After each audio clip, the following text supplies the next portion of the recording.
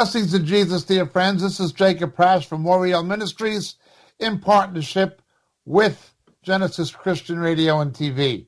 We're looking today, please, at demonic symbolism and anti-Semitism, something that keeps recurring. We've addressed it more than once, but it seems to be showing its rather hideous head once again. Turn with me, please, to the Nehushtan, which in Hebrew means the bronze thing, literally, and that's found, of course, in the book of Numbers, chapter 21, verses 4 to 9.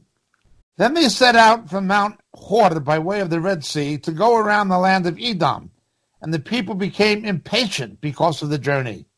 And the people spoke against God and Moses. Why have you brought us up out of Egypt to die in the wilderness? For there is no food, no water, and we loathe this miserable food. And the Lord sent fiery serpents among the people, and they bit the people, so that many of the people of Israel died. So the people came to Moses and said, We have sinned, because we have spoken against the Lord and you. Intercede with the Lord, that he may remove the serpents from us. And Moses interceded for the people.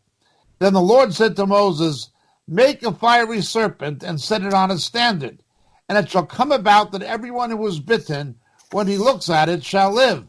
And Moses made a bronze serpent and set it on a standard, and it came about that if a serpent bit any man, when he looked to the bronze serpent, he lived. This is the famous story of the Nehushtan, the bronze thing, and it's the basis of the most popular verse in the New Testament, John 3:16. Turn with me, please, to the Gospel of St. John, chapter 3. In verse 14, as Moses lifted up the serpent in the wilderness, even so the Son of Man must be lifted up. Speaking, of course, of the crucifixion of Jesus. That whoever believes in him have eternal life. For God so loved the world, he gave his only begotten Son, that whoever believes in him should not perish, but have eternal life. Notice the Nehushtan, the bronze thing, is a picture of Jesus being crucified. He who knew no sin became sin.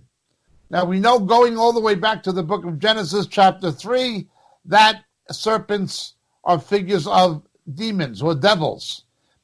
They were also represented as the Sheketzim, usually translated as detestable things, but the meaning of Sheketzim is a slimy reptile. The abomination of desolation in Aramaic from the book of Daniel is called Hashikutz HaMeshomem, from Sheketz, Shikutz.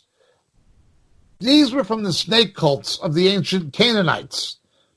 For instance, the medical symbol, the caduceus, was from the snake-worshipping cult originating in Samaria and being adopted by the Greeks, and then by the Romans. And then it was adopted by the West as a medical symbol. Now, who would say this caduceus, that the medical profession uses as a symbol, is about demon worship? It doesn't mean that in the cultural context of which the caduceus is used.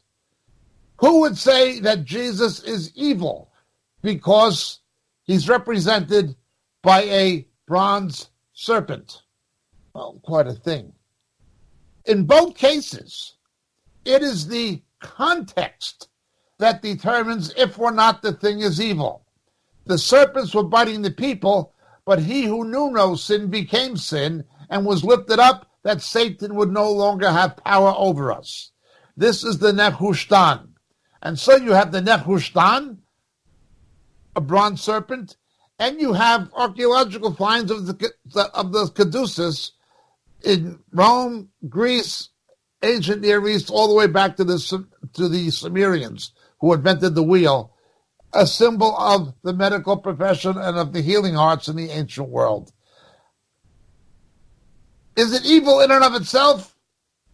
No, it depends on the context. When the Sheketzim were placed in the temple in the days of Ezekiel, chapter 8, it was evil. It was an abomination. The abomination of desolation is the Sheketz, the Shikutz HaMeshomem. At the same time, Jesus is a bronze serpent. The context determines if or not something is evil. Let's understand the early church. We know very well that the symbols of the early church, the earliest church, was not the cross. It was the fish from ichthys, which became an acronym in Greek for Jesus Christ, Son of God, Savior. However, before Christianity existed, the fish was a symbol of the pagan fish god Dagon, the god of the Philistines. The mitre was a religious garb in the shape of a fish's head worn by the priests of Dagon. We see the Dagons fell down before the ark of the Lord in the days of King David. Is a fish a symbol of Dagon worship, or is it a symbol of Jesus? Well, it depends on the context. In one place it's evil, another place it isn't. So too the cross. If anyone has been to Scotland or Wales or Ireland, you will see graveyards and churches with the Celtic cross, a cross with a circle around it. That was a pre-Christian pagan symbol associated with sun worship by the Druids. It had existed as a pagan symbol of sun worship in the ancient Celtic superstition of the Druids, which had a demonic religion. We're talking here the people of Stonehenge and so forth. But it's in churchyards. It's in Christian graveyards, cemeteries. It's in public monuments in front of churches and cathedrals in Celtic countries. It means one thing in one culture, another thing in another culture. That's true of the ichthys, the fish. It's true of the cross. Who is going to say the cross is evil because before Christianity, the cross was used in sun worship? Who's going to say that the fish is evil as a symbol of Jesus, ichthys, because the fish before Christianity was used in the worship of Dagon? Who's going to say that the Nehushtan, a symbol of Jesus, is evil because it was used in the Canaanite snake cults? Well, let's go further with this. Israel has two symbols. Judaism has two symbols, if you can see this. One is the Magen David, the Star of David. But the other inscribed inside it is the menorah, the menorah. Jesus appeared next to the menorah in Revelation chapter 1. It is not only a Jewish symbol, it is a Christian one. But the Magen David, Magen David in Hebrew does not mean Star of David. It means Shield of David. In Judaism, it is God's shield, God's protection around Israel and his people. They actually placed the names of the tribes in the spaces around the external parameters of the star, one for each tribe. That's what it means. In Judaism, it's not even seen as a star. It's not called a star. It's called a shield representing divine protection. Because in certain pagan cultures, it's a hexagram used in demonic superstition, or like the pentagram, which is used in Satan worship. How can we necessarily say that the stars on Hollywood Boulevard they're just a tourist attraction? They're not about Satan worship. They're memorials to movie stars who died or who became famous or something like this. They're just stars on the pavement on Hollywood Boulevard.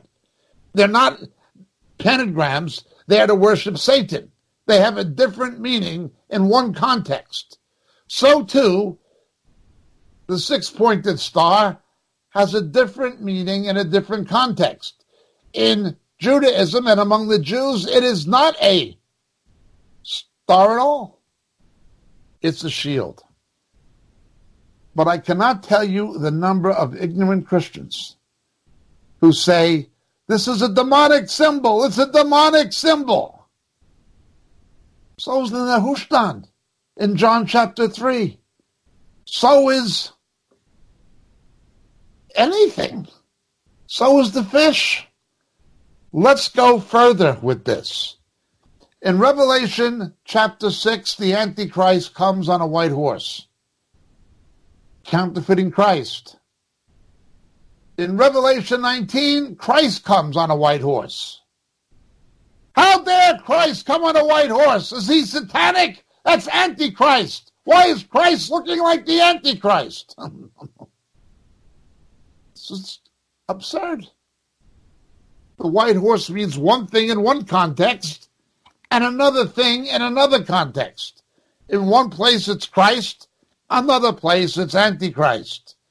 Let's go even further with this. In my youth, it was the early days of the space program. The project names of the space program took the names of constellations from the zodiac. The first was Mercury. That was the first space program of NASA in the space race to the moon against the Soviets. The first was Mercury.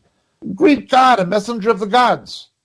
The second, when they began putting two astronauts in the same capsule, was called Gemini. GT1, Gemini Titan 1, Gemini Titan 2. The third, going to the moon, the third space program, the third was Apollo. Apollo was the Greek moon god. Apollo 11, Apollo 12, Apollo 13. NASA didn't mean the worship of stars or Greek gods. It was simply project names based on constellations. In one context, things like Gemini and Apollo meant one thing. In another context, they meant something completely different. But let's bring this back to the scripture.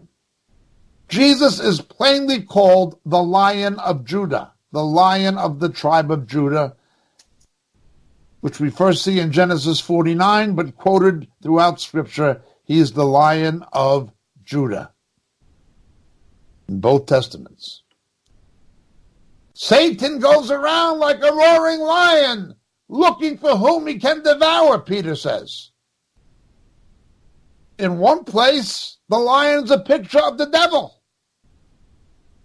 In another place, it's a picture of the Lord Jesus. It is the context that defines whether or not something is demonic. That is true in space programs. That is true in medical science with the caduceus. That is true in Scripture. But you got these ignorant people. You have demonic symbols. These people generally come in two forms. Some are honestly ignorant. They've been taught that, they've been told that, and that's all they think, that's all they know, because they don't know any better. They're just ignorant. There are others, however, that have a different agenda. They're anti-Semitic. They dislike Israel and the Jews. They point to the Israeli flag. They point to the Magen David, the shield of David. As the Star of David, it's a demonic hexagram. Well, why aren't you saying that about the fish or the cross? You can make the same argument. In other cultures, they represented things demonic. You see, it's not just ignorance. It's something else. Let's look at Zechariah chapter 2, verse 8. For thus says the Lord of hosts, of the knights of Sabaoth, after glory he has sent me against the nations, against the Goyim, the ethnic nations, which plunder you, which plunder Israel, for he who touches you touches the apple of God's eye. Israel is the apple of God's eye.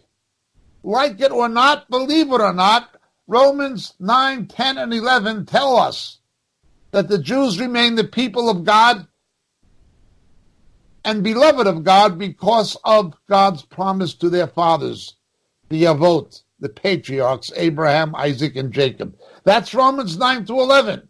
That's the teaching. Salvation comes from the Jews. If you hate the root of a tree, you must hate the tree.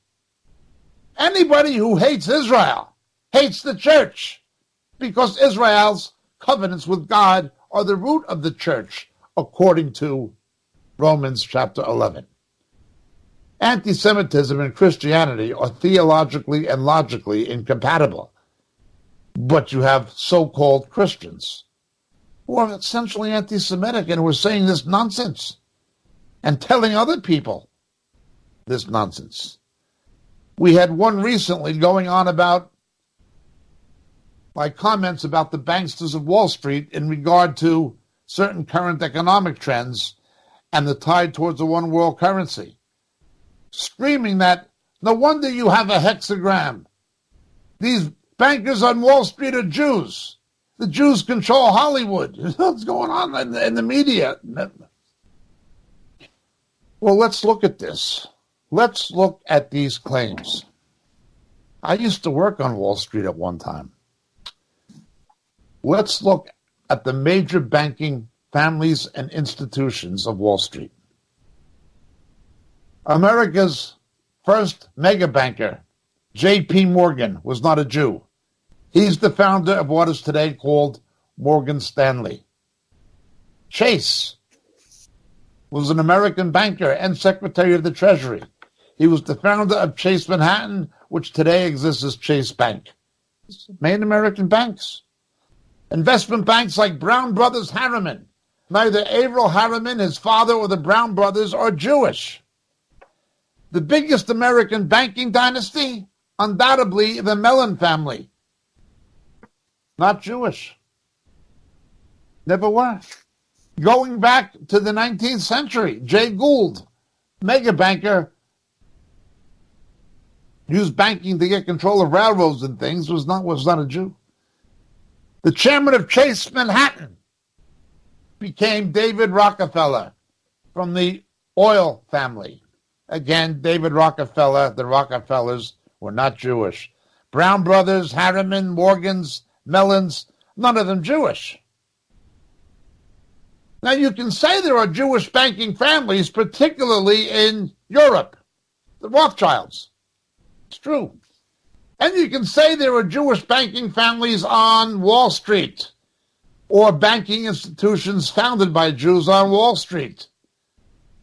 Well, that is absolutely true. Goldman Sachs. But to say it's dominated or controlled by Jews, that's ridiculous. In Britain, the biggest banking family that are indigenously British are the Barclays brothers.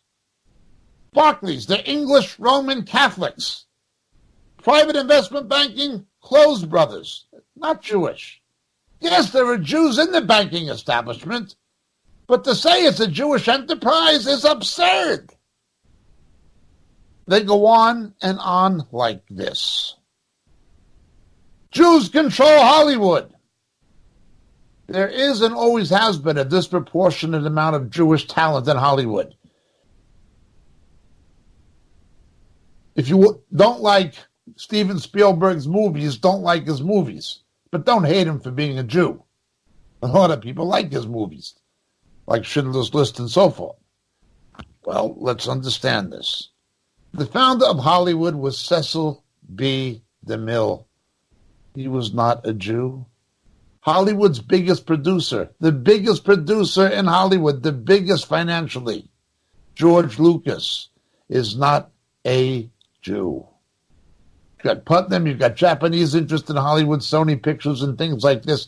To call it a Jewish enterprise is absurd. Oh, there's a lot of Jews in it. But it's not controlled by any Jewish cabal. Never has been. Never. Las Vegas the same. Howard Hughes was not a Jew. Never has been what they say. When the corporations took Las Vegas away from the mafia, It was like MGM and companies like that. It was not Jewish interests. But let's look further. Oh, the Jews control the media.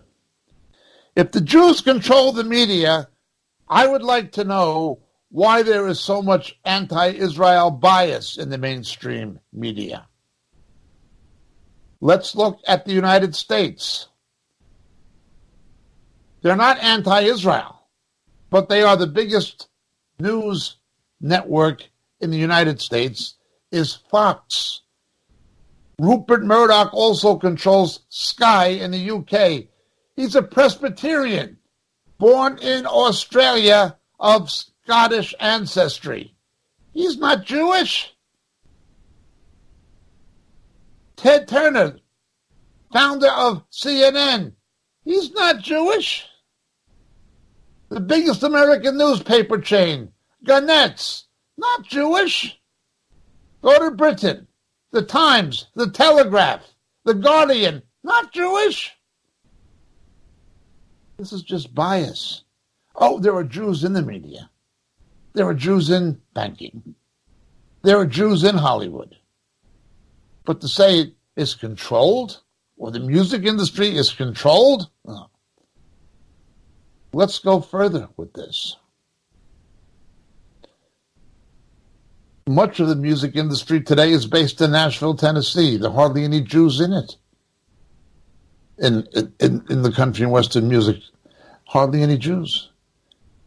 But moving forward, let's look at high tech, the new economy, the real economy for the time in which we live. Is Bill Gates Jewish? No. Is Mr. Ellis, the founder of Oracle, Jewish? Yes. Is Jeff Bezos, the wealthiest man in the world who runs Amazon, Jewish? No. Is the founder of Apple, the biggest corporation, the biggest high-tech manufacturer of hardware in the world, Jewish? Was Steve Jobs Jewish? No. Jeff Bezos? No. Bill Gates? No. Sure, you've got Mr. Ellis and Mr. Zuckerberg. Sure, there are Jews in it. Same as Hollywood. Same as the media. Same as banking. But to say they control it? Wall Street? The biggest fund manager, by far the biggest fund manager in the United States is Warren Buffett. Nobody comes near him in the total size of the portfolio he manages on behalf of his clients and members. He's not Jewish. It gets more and more absurd.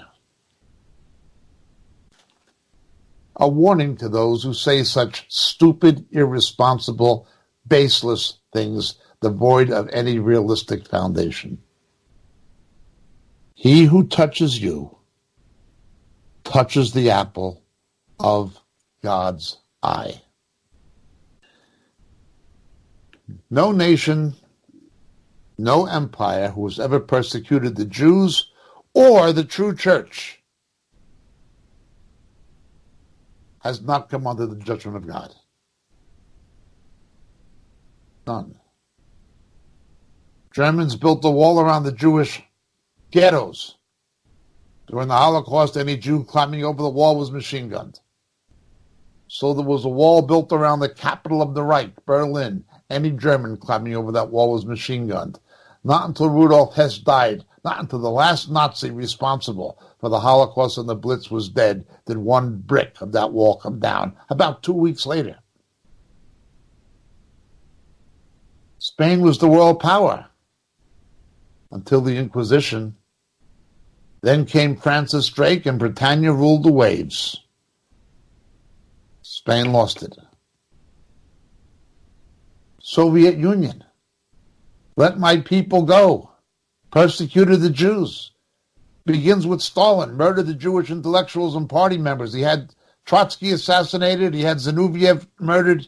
Not that I was any fan of any communist. But he wouldn't let ordinary Jews immigrate to Israel. This continued all the way until the 1980s.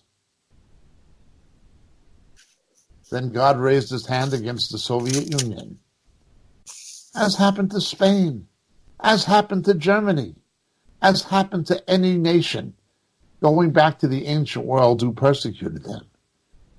You stick your finger in the apple of God's eye.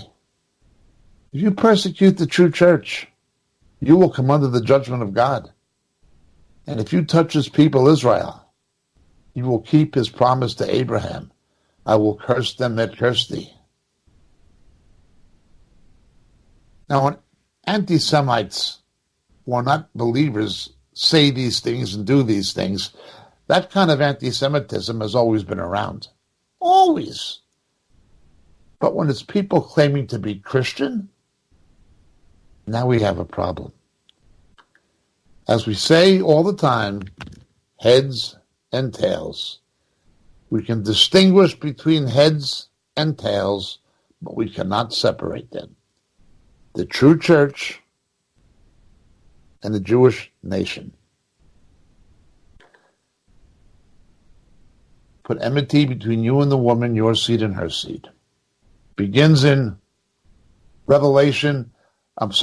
Genesis chapter 3, ends in Revelation chapter 12. Who did the Roman Empire turn against? Persecuted the Christians, 70 AD, 120 AD, also the Jews. Who did the Soviet Union persecute the most? Born-again Christians and Jews. Who did the Roman Catholic persecute the most with their inquisitions? Saved Christians, like the followers of John Hus and the Waldensians, and the Lollards in England, and the Jews.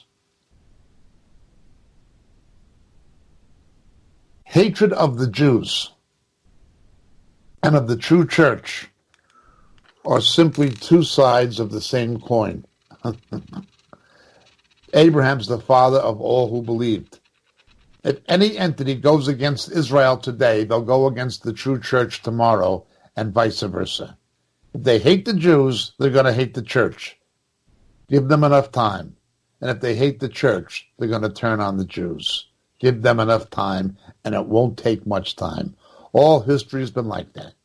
In Revelation 12, after the man-child is rescued, what does the dragon do? Goes after the woman, way back to Genesis chapter 3. Now again, that's the world. That's the Muslim world. That's the Roman Catholic world. That's the secular world. It's the world. What do we expect from the world? Not much. But what does God expect from Christians? He expects them to believe what's in his word. The people who are caught up in this thinking are at best ignorant. At best ignorant. But very commonly, they are not only ignorant, but bigoted. I would say to them to look at what the Holy Spirit said to them through Paul the Apostle. What I say doesn't matter. What has God said? Romans 11. I'm speaking to you who are Gentiles, inasmuch that I am an apostle of the Gentiles, that is non-Jews, I magnify my ministry. If somehow I might move to jealousy my fellow countrymen and save some of them. For if their rejection be the reconciliation of the world, what will their acceptance be but life from the dead? He goes on, do not be arrogant towards the branches, that is the natural branches, the Jews. But if you are arrogant, remember that it's not you who supports the root, the reza, but the reza, the root, supports you. You will say, branches were broken off that I might be grafted in. God cut away Jews to make way for Englishmen, or Norwegians, or Asians. That is true. Quite right, Paul says in verse 20. They were broken off for their unbelief. But you, stand by your faith. Do not be conceited, but fear. If God did not spare the natural branches, he won't spare you either. And he goes on to say, if they do not continue in unbelief, they'll be grafted in again. And he says it's a mystery, but they will be grafted in again. We've often said there have been many times in history when saved Christians thought it was the end of the age, the last days the Lord was coming. Many times in history. Many times. What makes this time in history different from the other times? What was missing at the other times in history when saved Christians thought it was the end of the age that's not missing now? Don't forget, in the aftermath of the Reformation, many of the Anabaptists thought that the papacy was falling and the gospel was being preached and Jesus was going to come. In the year Y1K, 1000, Pope Sylvester said the Lord will be back next year. There were believers in England who believed Napoleon was the Antichrist in the Napoleonic Wars. There have been many times these things have happened going back to the early church. What makes this time different? Jesus said Jerusalem will be trampled down by the feet of the Gentiles until, Patheron, the time of the ethnon, Gentiles, are fulfilled. Jerusalem is no longer a Gentile city. It's a Jewish city, predominantly. Now, it's still under the feet of the Gentiles because the Temple Mount is defiled by Islam. But Daniel says this will end. The Jews are back in that land and in that city. Jesus made it clear in Matthew 23:39, the Jews would have to be back in Jerusalem to proclaim him as Messiah when he returns, saying, Baruch haba b'shem Adonai. Zechariah 12:1-10, Jesus in the Old Testament, speaking by the Holy Spirit in the first person, the burden of the Lord concerning Jerusalem. They, the Jews of Jerusalem, will look upon me who they have pierced. And mourn as one mourns for an only son, and it will not only be the Jews.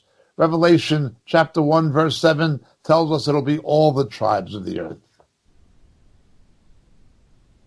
Additionally, Jews are coming to faith again in significant numbers. There's a lot of problems in the Messianic movement, theologically and otherwise. This is for sure, as there is in the church. But what is without doubt is that more Jews are coming to Christ now as the Messiah than any time in history since the 2nd century. It's happening in America, it's happening in Europe, it's happening in Russia, happening in Israel. It's happening.